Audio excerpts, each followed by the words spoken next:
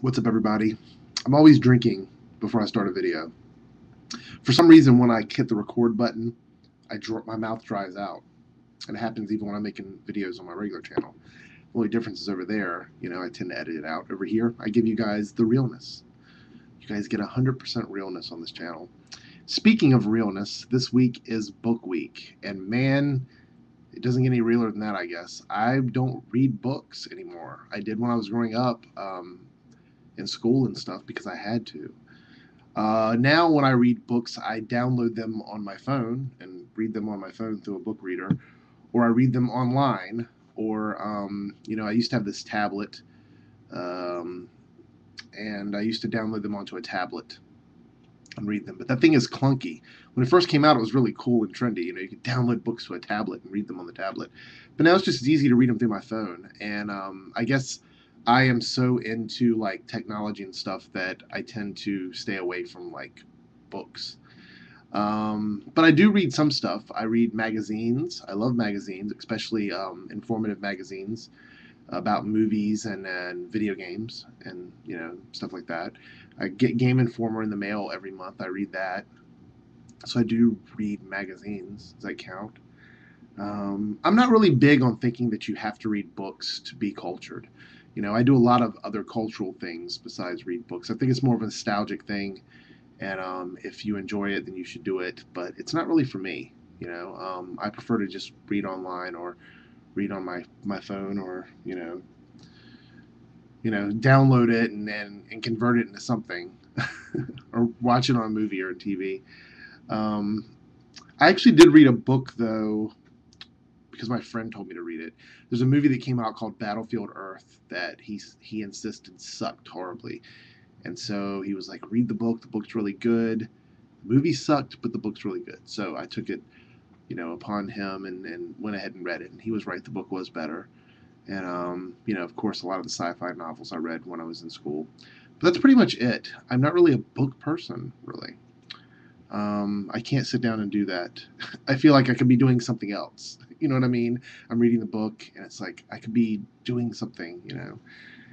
Today's been really busy for me too. I don't want to ramble on too much, you guys. 'Cause last week's video was really long. Oh, and the intro. You might wonder why I don't have an intro. I do have it, but it's in a Apple format, MOV, and this program that I use, Minicam, only lets you use videos in Windows formats. So I had an option when I'm making my video tonight, was to say, okay, well, I'm going to spend an hour fixing the intro video, or I'm going to make a video for you guys and not make it really late at night. So I decided to go with the latter and just make my video, because I'll get the intro done by next week. I'm sure you guys saw everybody's intro this week, and thank you, Carlos, for taking the time to make those intros. It's been kind of a long day for me. I've been booking my trip to Chicago that I was telling you guys about, and I've decided not to fly because I want to try something different. I have never been on a train before, so we are considering booking a train ride from here to Chicago. And I know you guys are saying, why a train? Because I want to do it. I've never done it before. I've never had a chance to go across the country on a train. So this is an opportunity for me to do something that's kind of fun. Plus, it's my birthday week, and I don't mind taking a day out to ride the train and get drunk on the train, because they do have a lounge and a dining car. So yeah, that's in my mind. I'm thinking that's going to be pretty fun. It's a little bit longer than driving, and it's a lot longer than flying, but it is an adventure, and I am always up for adventure. So that's what I'm thinking. And it's always fun to do something that you've never done before. So that's how I'm looking at it. So it's a experience thing, I guess you could say. Plus, I take a lot of pictures, and that way I can actually upload stuff to YouTube and maybe even broadcast on Blog TV while I'm on the train, because I will have my laptop and I connect it to my phone. So that'll be a lot of fun. I don't know if they have Wi-Fi on the train. I should probably look into that. I don't know. Anyway, it's another Thursday, and I don't know if I told you guys or not, but my name's Eric. I'm the Thursday Bear. Did I say that at the beginning, or did I not? I'm so scatterbrained today, and I apologize. Anyway, what else did I want to talk about? Yeah. Blog TV, all my links, Twitter, Blog TV, MySpace, Facebook, YouTube, all that stuff will be over here. Did it lock up? No, our browser lock up? No, it's still recording.